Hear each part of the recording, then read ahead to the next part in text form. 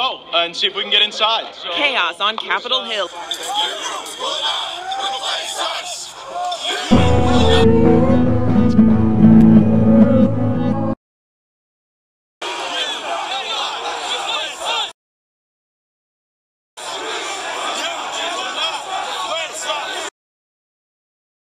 Only reasonable that we would have weird theatrical performances and lies.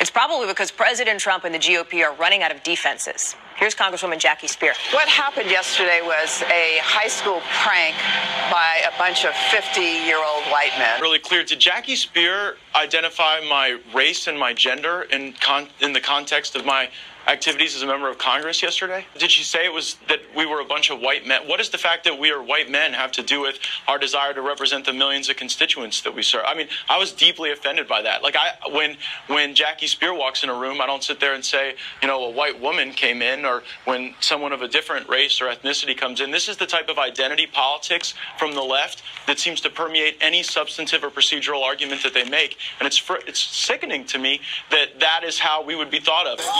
You will not replace us! You will not replace us!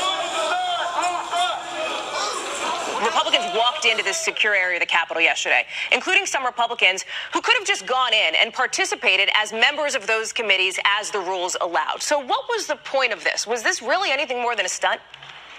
The point was to highlight the true due process inequities that are damaging the Congress and damaging the institution of the presidency. I don't think Democrats have answered the question yet. Why is Donald Trump getting less due process than President Clinton got or than Richard Nixon got?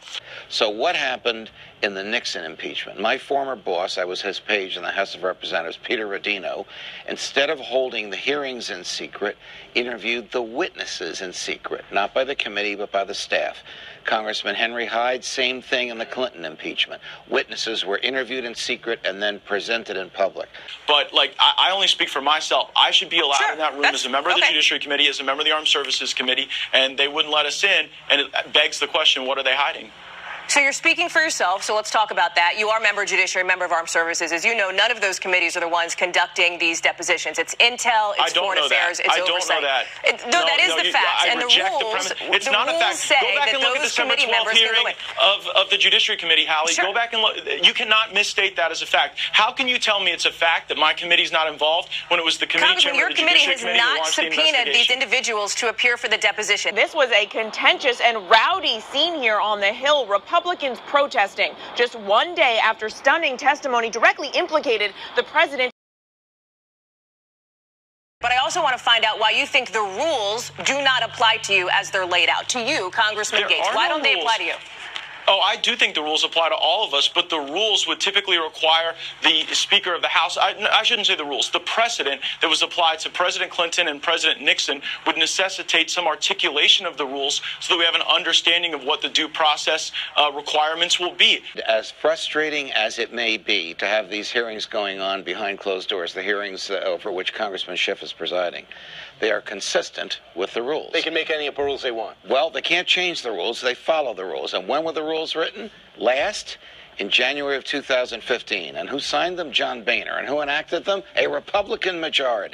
So what do the rules say? The rules say that this level of inquiry, this initial level of inquiry, can be done in secret. I'm not asking about precedent, Congressman. I'm asking you about the rules. Why do you think that you're above that? Precedent informs This is the whole point of why you stormed into the skiff yesterday. It's not. I'm not above the rules, but when the Judiciary Committee chairman launches the inquiry, when the Speaker of the House won't adopt rules, then it creates an environment where the Democrats just sort of make it up as they go along. When were the rules written? Last, in January of 2015. And who signed them? John Boehner. And who enacted them? A Republican majority. But about the substance of this, Congressman, because I actually haven't heard you say anything since Bill Taylor testified. Yes or no? Is it okay for any politician to trade military aid for political favors? Look, I'm not going to get into the specifics of the Taylor deposition because I wasn't present for it. I'm not asking about that. I'm asking you, is it appropriate in any instance? Would you do that? The lead into your question was, I want to talk about Bill Taylor's deposition. And so when we don't have the benefit and the question is, do you think it's appropriate? Of the questions asked, I do not believe it would be appropriate for any politician to link military aid to assistance in a future election. No. Bill Taylor's explosive testimony this week. He's the top diplomat to Ukraine who, in a deposition with impeachment investigators, said he was told President Trump wanted Ukraine's president in a public box, announcing investigations into the Bidens and the 2016 election before key military aid was released. Now, the number 2 Senate Republican is signaling alarm. The picture coming out of it, based on the reporting that we've seen, is, I would say is not a good one. No, I'm sorry, you just keep blowing through these things like they're facts, but they're not. But you got to stay in the realm of facts here. And you just stated a fact, Congressman. I did not mischaracterize you. I want to be very clear. You just said it would not be appropriate for anybody to trade military aid for help in a future political election. Yeah. It appears from the testimony that we have seen reported publicly from the witnesses here from the selective that is in fact what President Trump did. Subject to cross-examination. No, see, like, you're playing the game here, Do you dispute the facts, then? Do you dispute the facts, You're playing the game with weird theatrical performances and lies. So eventually there will be a public presentation of this at which lawyers for the president can cross-examine these people and challenge them. This is like presenting a case to a grand jury, which is never done in public. By golly, if they're going to do it in public. It's finally reached a boiling point where members just said they are so frustrated at the idea that they can't be a part of this. I know this is going to sound weird. These are not the impeachment hearings. The impeachment hearings have to be held in public by the House Judiciary Committee. This is the initial interview of witnesses to see what they have to say to determine whether or not they are even worthy of presenting evidence of impeachment. And they will continue to go on and on and on until they find something on the president, yes, right? That's what police and prosecutors do. They come to a conclusion that the person is probably guilty, and then they look for evidence to support or to negate that.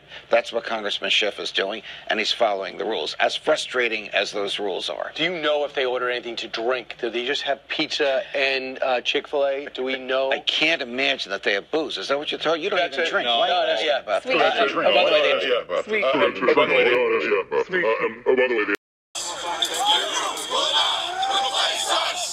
Then they went on to the skiff room to interrupt that private meeting.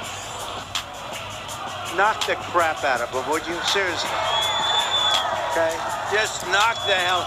I promise you, I will pay for the legal fees. I promise. I promise. We're not allowed to punch back anymore. I love the old days. You know what they used to do to guys like that when they were in a place like this? They'd be carried out on a stretcher, folks. Like to punch him in the face, I'll tell you. We having a good time? USA, USA. Yeah, get him out. Try not to hurt him. If you do, I'll defend you in court. Don't worry about it.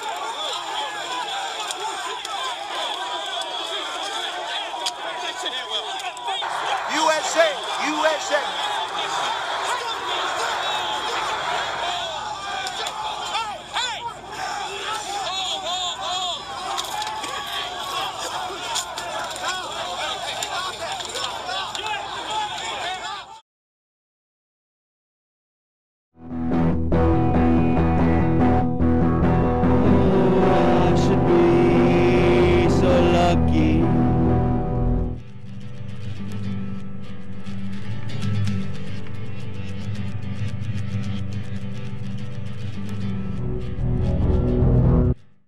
You also had people that were very fine people on both sides.